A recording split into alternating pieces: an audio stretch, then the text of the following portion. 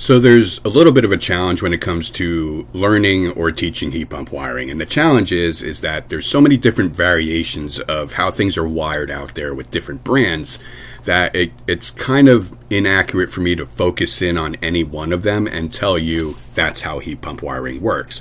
So what I did with today's video is I tried to focus in on some very core principles that every heat pump system has to do in order for it to work. So the first principle that's always going to be in play in every single split heat pump system is that you're going to have a step-down transformer inside of the air handler that will take 240 volts, usually 120 on each leg, for a total of 240 on what's called the primary side of the transformer. It's going to step it down to 24 volts, and then it's going to send out a 24 volt wire that basically becomes the low voltage control power that we need for the entire system. Now every system is going to take that 24 volts and run it through some kind of fuse onto some kind of a board. So it might be a 3 amp fuse, it might be a 5 amp fuse, you might see different types of fuses. Sometimes the fuse will be wired in before it gets to the control board, sometimes the fuse might be on the control board.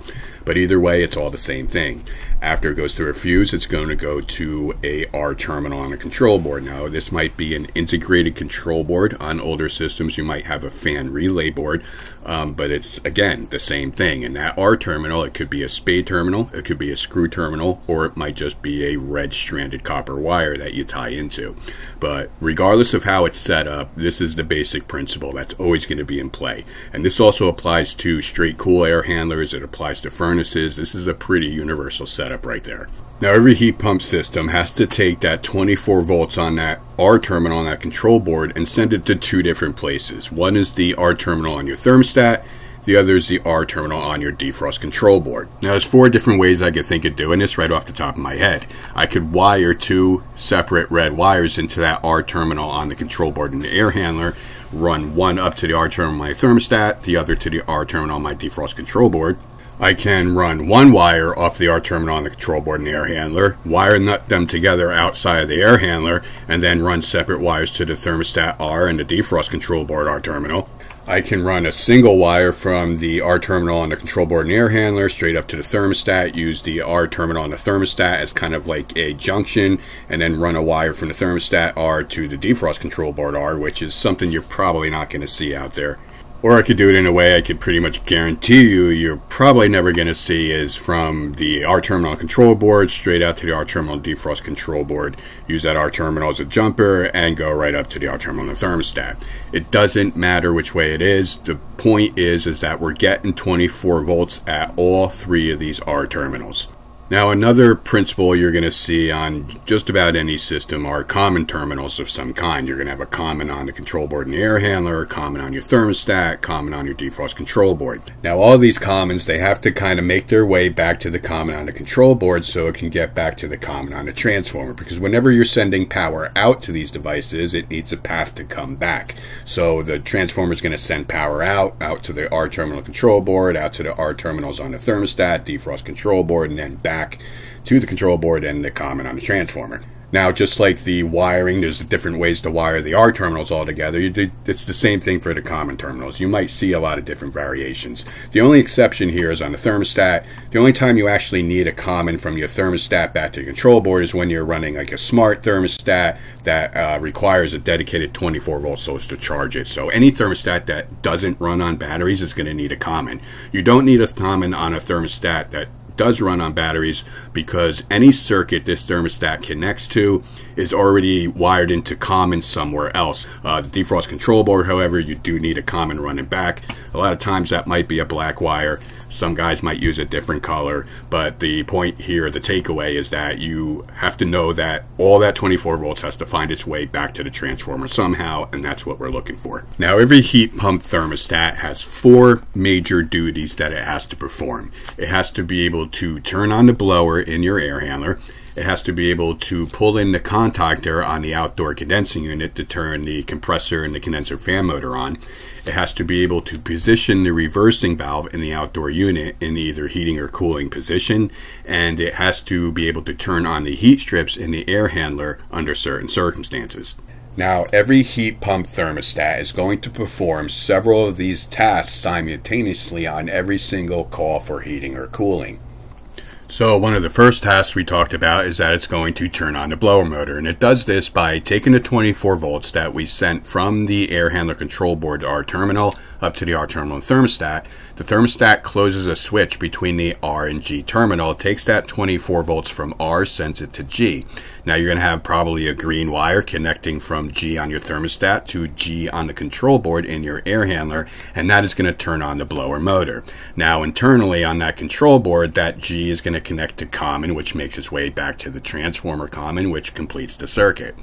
Now, the other task we mentioned is that the thermostat has to be able to turn on the outdoor condensing unit. So just like it turns on the fan motor, it has to also turn on the condensing unit outside, and that is done by switching a connection closed between the R terminal on a thermostat and the Y terminal on our heat pump. So that's the diagram we're looking at here. Now, the main difference between a regular thermostat and a heat pump thermostat is on a regular thermostat, that Y terminal is only powered during cooling mode, whereas on a heat pump thermostat, that Y terminal is always being powered in both heating and cooling mode, because on a heat pump system, the compressor and the condenser fan motor is always running in both modes. So that is the main difference between a regular and a heat pump thermostat. So that Y terminal is always powered. So it's not a cooling terminal, it is a compressor and condenser fan motor terminal. So as we can see here, it does the same thing as turning on our blower motor. It takes the power off of that R terminal and the air handler control board, sends it up to the R terminal thermostat. Thermostat closes a switch between R and Y. That 24 volts travels down, usually a yellow wire, to the Y terminal back at the air handler control board. Junctions off, goes to the Y terminal on defrost control board, and from here it will work through to the contactor, which pulls in, turns the unit on. The common comes back to the air handler control board and eventually back to the transformer to complete the circuit. Now, earlier I mentioned in the air handler you might have an integrated control board or a fan relay board. Now, the difference between the two is on a fan relay board, you don't actually have a Y terminal on there.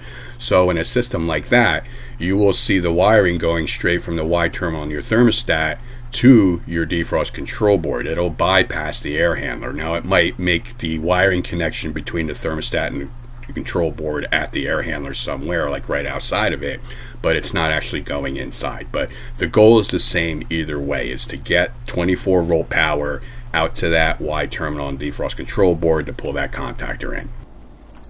Now, another task for our thermostat is to position the reversing valve in the proper position for whatever mode it's in.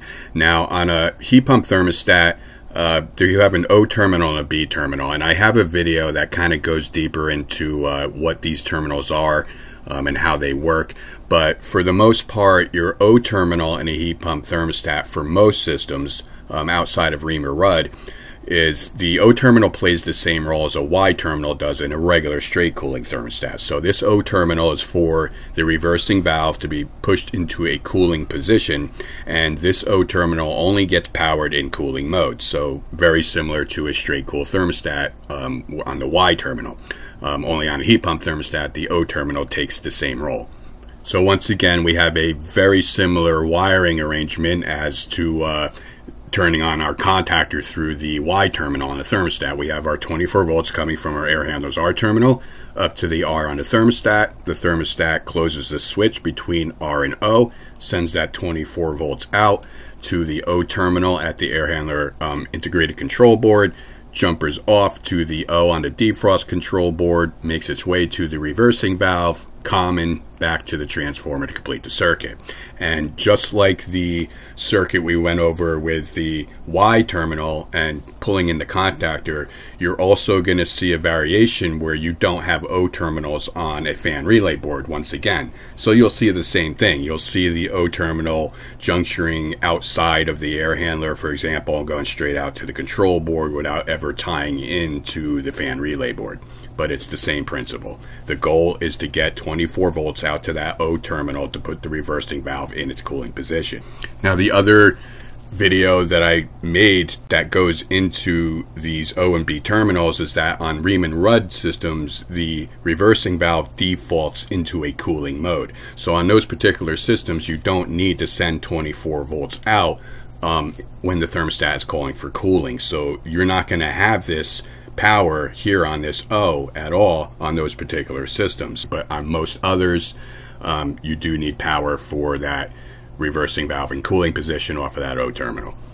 So all the functions, the three functions that I went over so far, they don't particularly happen in any particular order. They all sort of happen simultaneously. You might have a few second delays worked into the system somehow, but what you're looking at here are all the connections the thermostat makes in a cooling mode.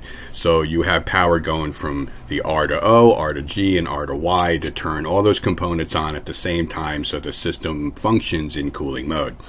Now what we're looking here is the same thing. These are all the thermostat connections made in cooling mode on Riemann-Rudd systems. And you notice the O terminal is not powered because, as I said, on these particular systems, the reversing valve defaults into the cooling position. So you don't have to power it to put it there. It just defaults in that position automatically without any power going out to it.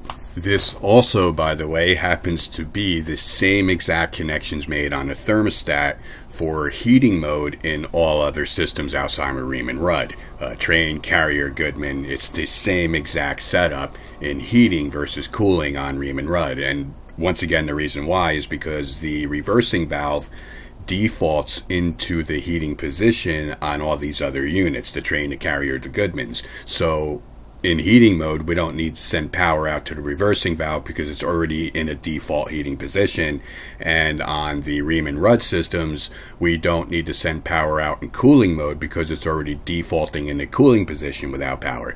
Now, here are all the connections made on a heat pump thermostat on these Riemann-Rudd systems in heating mode. You'll notice that the B terminal now is powered to get that reversing valve from its default cooling position where it doesn't need power to its heating position where it does need power. So that's enough of that. Let's move on. Let's get into the heat strips. If you still find that all confusing, I have another video that kind of goes into it. I'll link it in the description below. Now, a heat pump system as a whole only turns on the heat strips in the air handler under three circumstances. One is going to be during auxiliary heat mode, one will be during emergency heat mode, and the final will be during defrost cycles. Now, the thermostat only handles the first two.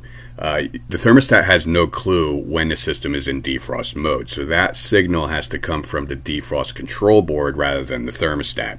So we'll cover the first two, then we'll move on to the defrost control board to see how that works. Auxiliary mode on a heat pump system occurs when the system is already in heating mode. So you're going to have the G terminals and the Y terminals are already going to be powered. The system's already going to be running in heating mode. And the auxiliary mode will kick in when you have a fairly large temperature difference between room temperature and set point temperature. So if the room temperature is 65 degrees, you put your thermostat up to 72 degrees, that 7-degree temperature differential will cause the thermostat to activate the auxiliary mode to turn on the heat strips just to add a little extra heat to help out the heat pump system to shrink that 7-degree gap much quicker. So once the temperature difference between room and set point drops below like 4 or 5 degrees, it gets down to like 3 degrees, the temperature will break the connection between R and auxiliary terminal, the heat strips will shut down, and the system will continue running in strictly heat pump mode until the temperature is satisfied. So when that auxiliary mode is activated, the 24 volts will go from our R terminal to our auxiliary. It'll run up to the air handler control board on a W terminal into a relay on the heat strips. When the relay is energized, it'll close a switch that allows the high voltage to run through, activate the heat switch, and the 24 volts will then continue on beyond the relay back to the transformer common. Now, just like with Y terminals or O terminals, sometimes you'll have a fan relay board that doesn't have a W terminal either, but the same principle applies. We need to get that power from auxiliary to the relay in the heat strip. So a lot of times that might just be wired directly to there, but it's the same principle, the same goal. Now, emergency heat is exactly the same thing as auxiliary heat. The only difference is it's going through the E terminal rather than auxiliary terminal. So the main difference between these two modes is the auxiliary is automatic. The thermostat will turn it on and off based on temperature differentials, where the emergency mode, you have to manually turn that on the thermostat. So there's a switch on the thermostat that says emergency heat, and when you turn that on, it'll close the connection between R and E, and it'll do the same exact thing. It'll turn on the heat strips. Now, that mode typically isn't used unless there's a problem with the heat pump system. It's not working properly. You need to get heat into the house. But these two terminals are so identical that we don't need two wires ran up to the air handler to turn on heat strips. A lot of times, because they do exactly the same thing, you will actually see a jumper between E and auxiliary with just one wire going up to do the job. And that's fine, because both terminals do the exact same thing. There's really no point in running two different wires for that purpose. So I don't want to jump into a 40-minute video here, so I'm just going to wrap this up right here for now as part one of this fundamental series, and in the next one we'll dive into the defrost control board and get more into that wiring on the outdoor unit. Thanks for watching.